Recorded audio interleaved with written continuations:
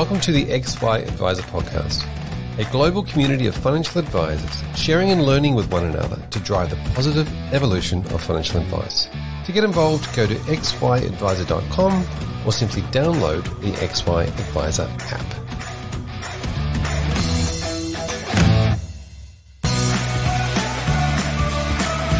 This series is brought to you by Hub24, Australia's leading provider of integrated platform, technology and data solutions to the wealth industry. By working with licensees and advisors, Hub24 is delivering innovative solutions and service excellence that enables you to do business your way, creating efficiencies for your business and value for your clients. These are just some of the reasons why advisors have rated Hub24 number 1 for overall satisfaction and best managed portfolio functionality 6 years running, empowering better financial futures together.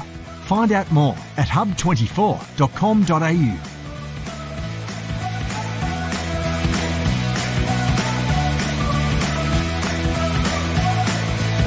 Hello and welcome to this topic series on delivering cost-effective advice with an entrepreneurial mindset. My name is Fraser Jack, and in this episode number 4 of our 5-part series, we hear from Nicola Beswick, who is finding her way as an intrapreneur with an existing traditional professional practice. Now, not everyone gets to start a business from scratch, but entering a more traditional pathway shouldn't suppress your entrepreneurial mindset. So if you want to do more within an existing practice, then this is the episode for you. Thank you for joining me, Nicola Beswick. It's been great having you on board in the very first episode when we had a good chat, but now we're getting into a little bit more of the nitty-gritty. We're in this episode 4 of our 5-part series, and we are starting to unpack practices and the entrepreneurial mindset in practice and what's been going on inside the businesses that this is happening in. So thank you for joining us again. Thank you for being part of this series. Let's start with a very quick overview of you and the business that you're in at the moment. Thank you, Fraser, and it's lovely to be here talking again about the practice that I'm in. So the practice that I'm in is very much what we would have earmarked as the real traditional type of practice that has grown from the industry. And one of the things that we highlighted in the first session was the comparison between different professions and different organisations and comparing them to what the advice practice of what was the last 20, 40 kind of years looked very similar to a legal firm where you had the hierarchy in terms of the partnerships, and then you're descending down, I guess, into the level of expertise and also experience and how the practices have built. So I work for a practice that is a very traditional in the sense that we've got the directors of the company and they essentially run the business at that real kind of high level. We've got a number of essentially all of the financial advisors that work with the company are also shareholders.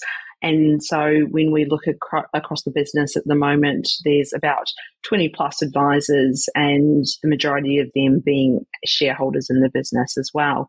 So very similar to if we look at a legal firm where you have the partners that generally run the business, and then you've got a lot of equity partners there that may not necessarily have the same level of dealings or steering the ship, I guess, so to speak, involved. The business is very much built on people having a very general sense across the board with everything associated within the advice arena. But we're also starting to see now a lot of people specialising in key areas. So one of the key things that I think we're starting to see not only in our firm but across the board is just developing those skill sets or these specialisations. Aged care is one of those things that is front of mind. We've got a couple of advisors and they've got a real passion for providing that type of advice, and we'll start seeing those larger organisations have those key specialisations within the industry. Yeah, I absolutely agree. And this is this is a really interesting part that we're coming at this, or angle that we're coming at this from, because it's very easy to say, oh, we want to create a new business and we can just go and create it the way we want. But when we enter into and become a shareholder in a business that's a larger, more traditional practice, that, as you said, has the structure of like a law firm where partners will come in and exit, and the business has that whole continuation of the business or continuity of the business. It's great for that. But then how do we apply an entrepreneurial mindset within that existing framework, and then, using that entrepreneurial mindset to then create or build the client or the stream? I think we use the term swimming in the lanes sort of thing. How do we create those lanes and do something that's slightly different within an existing framework? So that's really what I'm keen on sort of exploring with you today. And I know you've done that within this practice. Talk to us about where you started with that and what all the different ideas and thoughts that you had and before you decided on what you went down. One of the key things that I think we all need to be aware of, particularly now, is being really authentic in terms of who it is that we are, and ensuring that you're presenting who you are to not only a practice, but then also in that with clients, and that then attracts different type of people. I think one of the big things that we're starting to see now is making sure that a business can continue on as the different people, our partners, move out, as particularly a lot of them retire or come through with these new or not so new education requirements, but also making sure that you're maintaining and growing that client base within it, because I think clients are the blood life of any business, and particularly in the area that we're in, where it is about life and living life, but then also comes death, and it's building those really great relationships with your clients, but then also potentially the families of clients that you have. And one thing that I've been really quite keen on and developing is also making sure that you're establishing those connections with clients' children or family really early on in the piece, so you can actually continue on serving not just a client, but the whole family unit. And that approach to how you work with, say, a parent, 60, 65, 70 is very different to children. I'm going to use kind of my generation, and then younger again, we all have different kind of things that we're looking for. And it's about pinpointing how do you connect with them and keep that business flowing through, I guess, in a better sense of the word. Yeah, so just on that, because we hear this word wealth distribution all the time, the greatest distribution of wealth, et cetera, and the $3 trillion.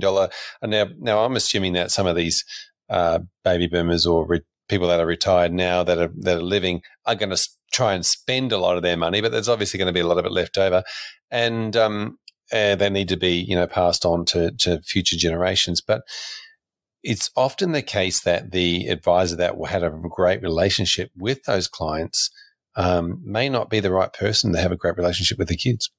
Exactly, and that comes down to not only the personalities, but what people can relate to.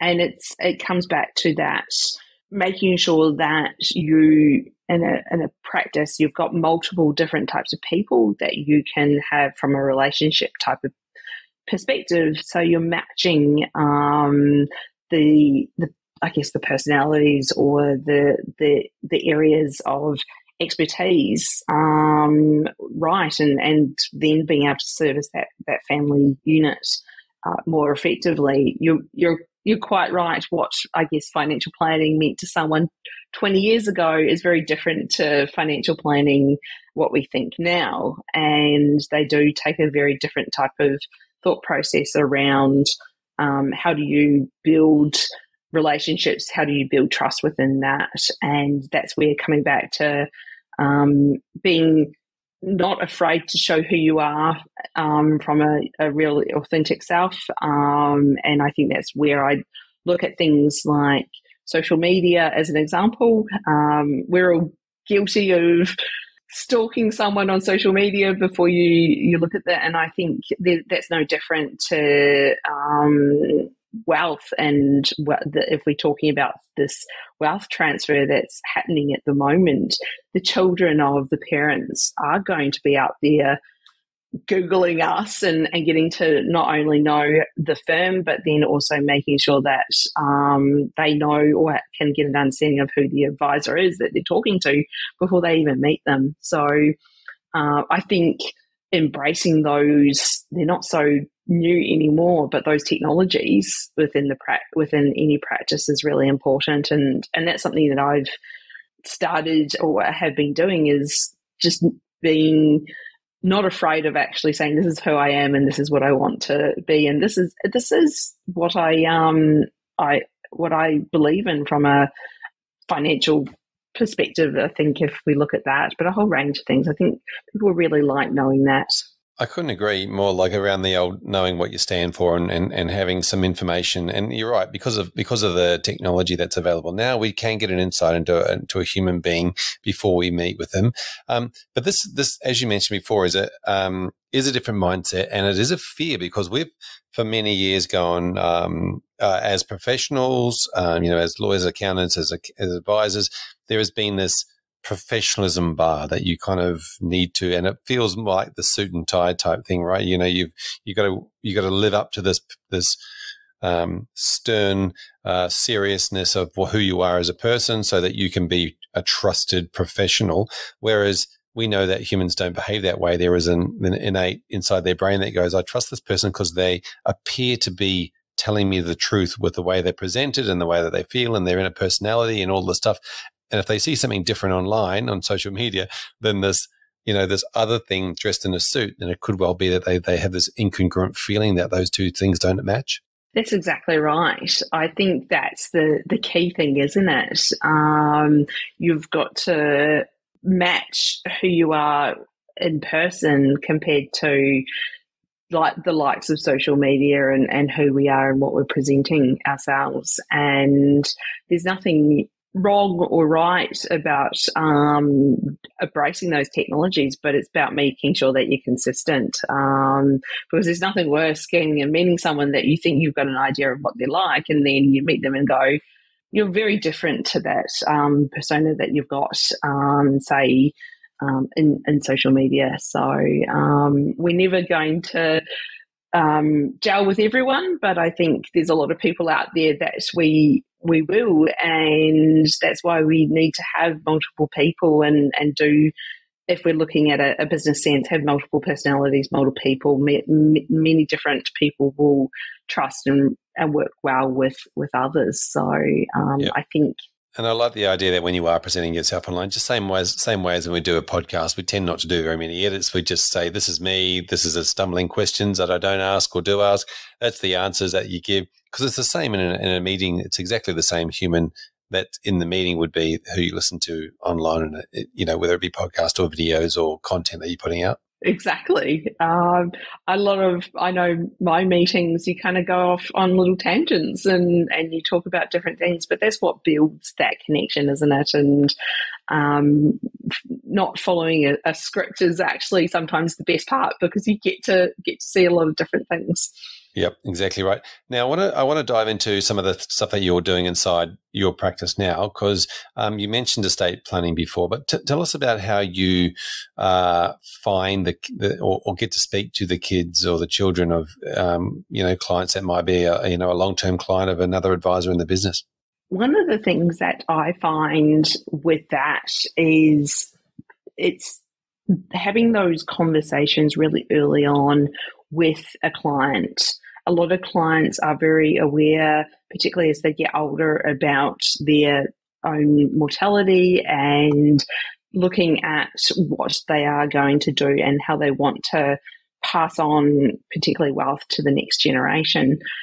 I find clients are in two very distinct camps when we come to this. We have the clients that are fully aware, they know exactly what's going on. They know that they need to bring the kids in at some stage to have a chat around what the children will inherit at some point, particularly those more wealthier clients that can't actually for the life of them spend what they've accumulated. But then you've got the other clients that may not necessarily have that as part of their thought process, particularly in a conscious way.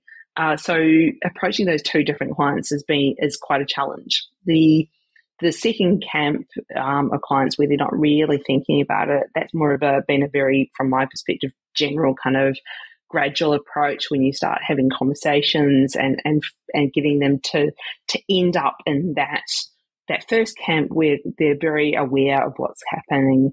I've had particularly a couple of really neat stories around how I've engaged clients, but then also the children following particularly one couple's passing. And a lot of that was to do with the clients or the parents themselves bringing the kids into the conversation quite early on in the piece.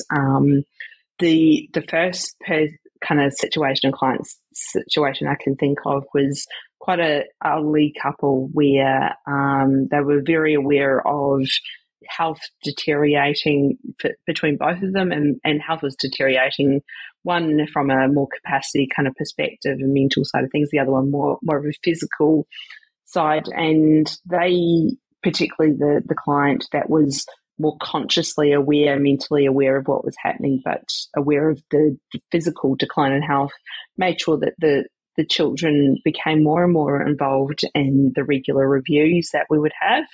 And that was over a number of years. The children would become a little bit more just aware of who it is that I was in their parents' life. And then the parents were quite, well, I guess, open about their financial state. And so that made the conversations easier. But what I found was the children of that couple became really quite comfortable with who I was as an advisor, and then started to be more engaged on their own financial perspective. And even though they were somewhat aware of what they would ultimately inherit, wanted to make sure that they were setting themselves up for the right kind of plan or future without taking into consideration anything that may come their way. But when it did, and these parents unfortunately passed away, we had that relationship and that trust already built that had just been taken over time, and a slow pointed time. I think that's one of the key things. The second story I've got is a gentleman who was very aware of his wealth and very aware that his son, only child, was going to inherit a reasonable amount of money, but also very consciously aware that his son was maybe not right in the right kind of financial headspace to deal with money or even really have that thought process. One of how him and I agreed to work together was very much him saying to me, I don't need to have 2 reviews a year on my portfolio. I know that's part of what you have to do legally in terms of the review. And so after a number of discussions, I said to him, how about what we do for one of those review time, or that time that you've essentially paying me for, is we'll have a quick update of your situation. We'll make sure everything's okay, but let's engage your son as part of those conversations and build on the education piece, not necessarily say to the son, hey, you're going to receive X, Y, but you're going to have those building blocks and those foundations ready. So when the dad becomes a lot more comfortable with disclosing that information to his son, he's got that understanding behind him. And that, I think, is just similar to what we do as advisors, but necessarily don't see or even maybe have that time. We're very busy in our day-to-day practices doing what we need to do, but looking at different ways to engage the next generation or engage clients so they're actually aware and being able to feel comfortable with that wealth transfer that will happen. Yeah, that's two really, really good points you've just made there. Obviously, with regards to, setting expectations and trying to make sure that you're having those joint meetings or meetings earlier on where you're actually talking about what's expected to cut off anything that happens in the future that might be a surprise to some of the kids as they're coming through. Especially if it's around estate equalisation and those sorts of things, that if it's all discussed up front and this is the reasons why and this is what's going to happen, then it can be beneficial later. But also that's a really, really good point where you talk about the fear in a parent's mind around whether the kids are going to squander the money or waste it or do something silly with it. Or, a lot of the time the parents have worked really hard to get that money and they want to make sure it passes on, but they don't want it to become, they would hate to think it became a burden for that child, or it became something that, that caused the child to change who they are completely. So it's a really interesting topic that you then bring to the clients that says, I guess you'd say something like, are your kids ready to receive that inheritance, or do they need it, ongoing education and grounding before they go and can make good decisions with the money that you're going to pass on to them? And that's exactly right. It's sometimes engaging, and I'm just thinking of another example, so a third example that I've got at the moment, where these clients that I've got, they've recently just become a new client of mine, and they've got 3 children, all in very different stages of their lives, and the parents could see how much they benefited from the advice that I gave them in their situation, and said to me, would you talk to our children? And I was like, of course, definitely. You can't start those conversations early enough and build those relationships, because you never know what's going to happen. And these clients, all the children, are all about buying a house at this point in time. Of course, because it's such a great Australian/New Zealand dream that we all have. And for me, that was in total 3 hours of my time, sitting down with each of these kids and going, okay, these are the basics. These are the things that you're doing. I may not see or talk to those kids for another year or two, but it's establishing those relationships quite early on, so the parents feel comfortable that if something ever happened, and these parents are actually quite young for retirees, they're in their 60s or early 60s, and I know that the parents have got that trust, and the kids now know who it is that is looking after them. So it's becoming that family unit and treating each individual members the same way, but yet looking at what's really important to them to help build that relationship and continue on, essentially making sure that we all do what we're doing. Yep. Exactly, and so much of what an advisor is doing is just that, looking for and understanding what those fears are, and explaining, getting the client to then understand how that what they're doing is they don't have to be fearful about that. So, I just wanted to touch on the estate planning. So, estate planning is essentially your avenue then to create this opportunity. Is that right? Definitely. I think if we're sitting down having an annual review with a client, one of the key things that we need to cover off is making sure estate planning affairs are in order, but then also talking about specific interests in the specific details of superannuation balances, tax, those kind of lovely things that us as advisors love, but clients don't necessarily understand. But then drawing in the conversation of what would happen if they pass away, and where would that money go? What happens if both parents pass away? What happens with children? Those kind of things. And ordinarily, if you spend a little bit of time on that, you can find out so much more about what's going on in a client's life and their children's life, that then opens up avenues to say, well, I'm happy to have a conversation with Jane, because that situation that she's in with her ex-husband, or that's kind of her going through divorce, maybe is not a great thing, and we need to make sure that things are split in a way that will, I guess, if we're going to be selfish, benefit the daughter of the client that we're advising. So it's those little kind of little questions that can drag so much out of a conversation, and then you can create and quite slowly build those relationships. It's all about listening to those pain points, listening to that fear, and just having that little bit of, I guess, empathy to go, well, if I was my client, what's going to be worrying me so much right now? And then if it's not sometimes the children, but parents of clients, they may be going into, declining health quite rapidly, and actually saying aged care, when you get to this point, there's so many things that you need to be aware of. Make sure that you don't go in blind, come to us first. So it's just planting that seed sometimes as well. Yeah, it certainly is. And like we sort of mentioned, parents feeling like their money is left in safe hands is a massive draw card for that.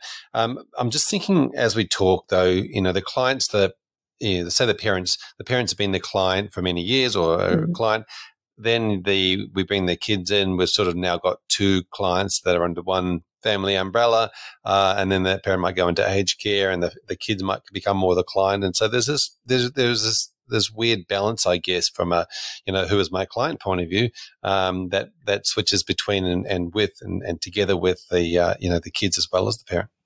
Oh, completely. And it is a very fine line, and one that you have to be very aware of what you're disclosing to each other in each of those kind of camps, but then making sure that you've also got that consent and the awareness. I'm just thinking about my lovely PASEA exam study, and I think that's one of the standards that we had to know. And if you think about not only who is our client, but then the long-term implications of any decisions, it becomes such a broad-ranging kind of area. It can get complicated quite fast, and that's where maybe sometimes you're not the right advisor for a whole family unit, but other advisors are better off suited taking, looking after part of that family unit to help separate those kind of conflicts that naturally exist.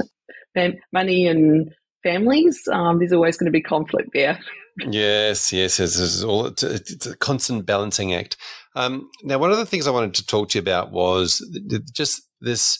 This is a revenue stream, right? Because, obviously putting your entrepreneur's hat on, we're talking about a way that you speak to clients and a way that you have conversations and something you focus on. But this is a tactic, I guess, for bringing new clients into the business or existing business, as you mentioned, was a traditional business, with your entrepreneurial mindset on to bring a new stream of, revenue or new client to the business.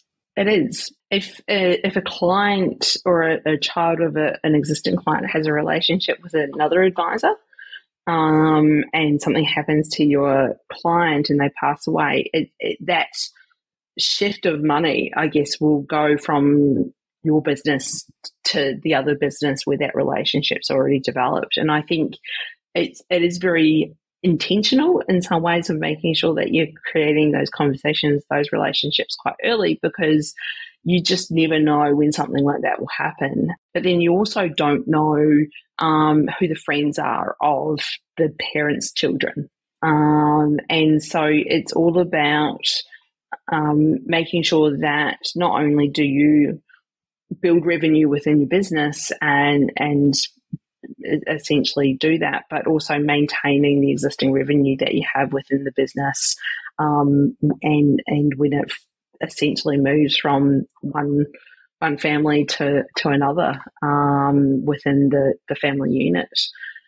It's all about that relationship piece and building that quite early on. Yeah. Now, of course, in a lot of that, we sort of mentioned the idea of social media and just publicly talking about and getting out there the information about you so that people can find it, absorb it, and then start to grow a relationship with you. You're obviously playing the long game with a lot of the stuff. So it's about maintaining a constant presence around of being, of turning up on social media. What sort of stuff are you doing with social media and just making sure that you're there and around and about and can be seen? It can be a whole range of different things. At the moment, one of the big things that I like talking about is that space where we're the pro bono financial advice network, and actually showcasing what it is that advisors do. I think for me, that building that awareness around who it is that we are from an advisor sense, and we're wanting to give back, that really can resonate with a lot of individuals out there, because we all want to be able to help other people in some way.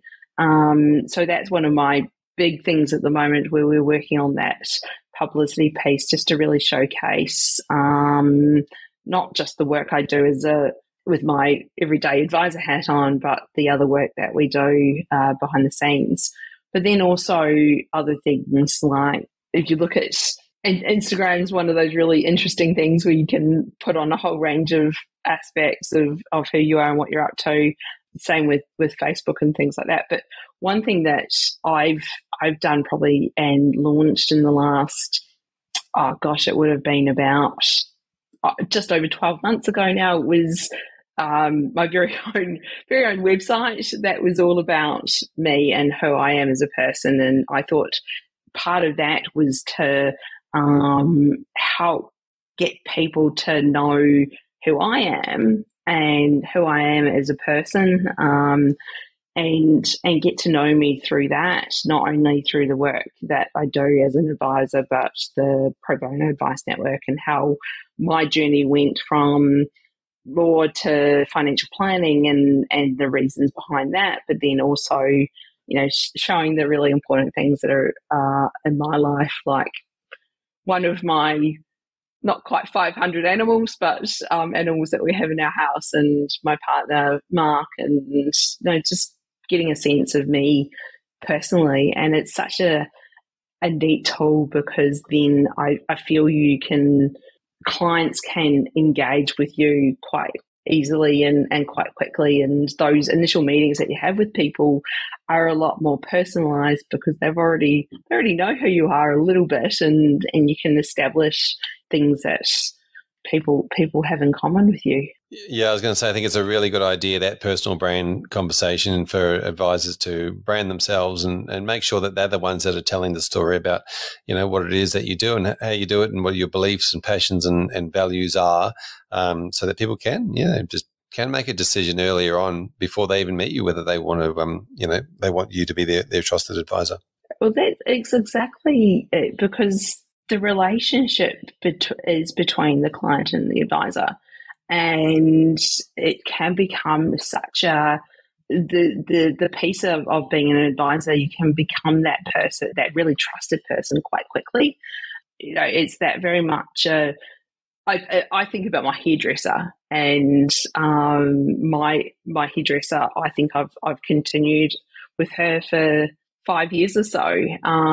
It's a similar kind of thing. You have that real trust with your hairdresser, and I think advisors are in that same kind of league, and getting to know and show who you are, and authentically coming back to that that word is really key. So yes, if you're going to be asking a client to tell you all of their private and confidential information, and they kind of want to do so on a two-way street. They kind of want to know a little bit about you too, just to make them happy with divulging all their information.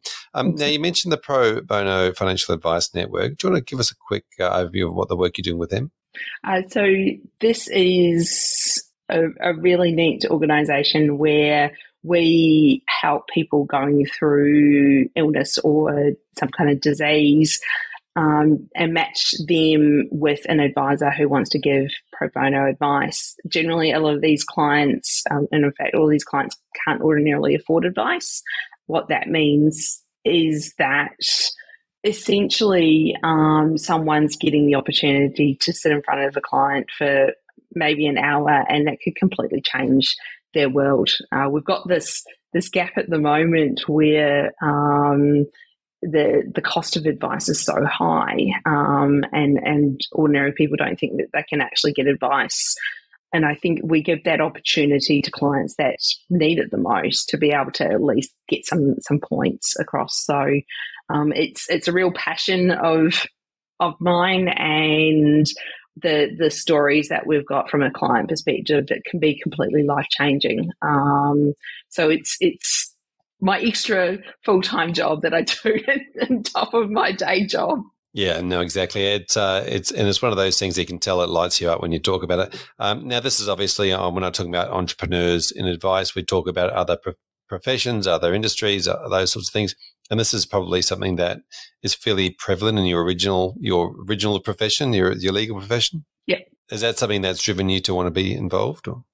I think what drove me to be involved was just really the small changes that us as advisors can do for people, and just seeing that opportunity to make sure that people that really need it the most have got someone like a trusted source to go to. We with PFAN do a lot of work, well, predominantly a lot of our work is through people with multiple sclerosis, and my dad actually has MS as well, so he's the reason that I became an advisor, and then just naturally when I discovered the work that PFAN does, it instantly had that connection with MS, and it's just taken me on the journey that I am now with them. The legal profession is so much more well structured when it comes to the pro bono avenue. The legal profession's been around for forever and a day, and I think that's essentially where financial advisors are probably heading in terms of the structure and the way that we operate, and to be part of just giving our services to someone that needs it the most, like lawyers do. I think it will help grow the profession and the trust within the community.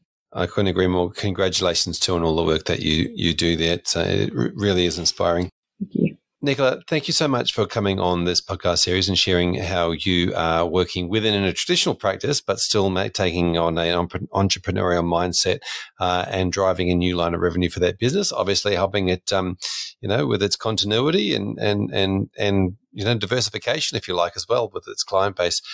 Really appreciate your time and effort with all you've shared with us today.